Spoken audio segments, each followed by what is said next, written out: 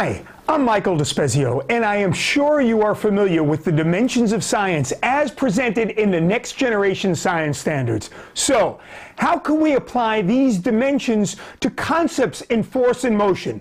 Great question.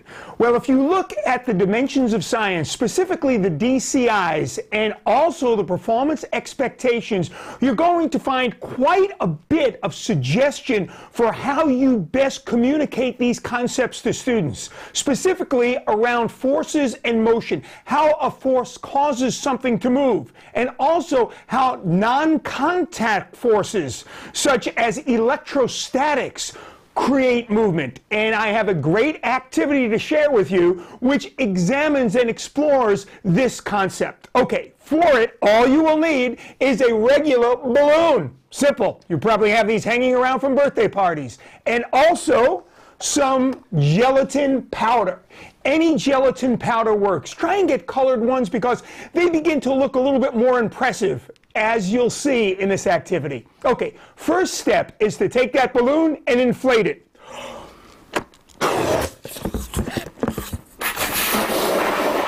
And we'll put a knot in the balloon.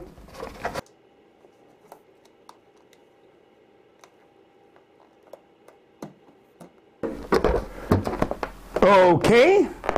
Next step, you're going to take some of that gelatin powder and spread it on a desktop. So we'll do that right now.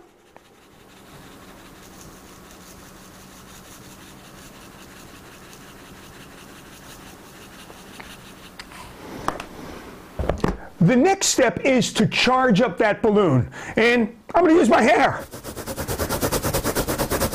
By the way, I've got a question for you. Which has more voltage, the third rail of a subway car or the voltage that I am creating on this balloon as I rub the balloon through my hair? Think about it for a second. Ready? The balloon. Typical subway voltage or voltage to a commuter train might have about 500 to 700 volts, yet this balloon gets charged up to thousands of volts, over 5,000 volts of energy. However, it has very little current. There's very few electrons that can move in this balloon system. Okay, but what it can do is create a great storm of gelatin.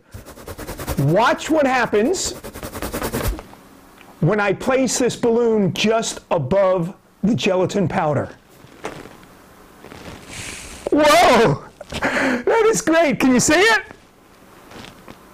The granules of powder get attracted to the balloon. Once they hit the balloon, their charges dissipate and they fall back down due to gravity to the desktop. Then, once again, the electrostatic force draws them back up to the balloon. Then they fall again. This is a wonderful demonstration. Plus, it's an activity that students may want to do on their own. So this can foster self-directed learning. Let the students explore what types of balloons work best. Is there a certain shape? What about different powders? Do some powders react better to the charge attraction? Well, it's all up to you, but you can see how you can bring in concepts in the disciplinary core ideas and also the performance expectations into your classroom.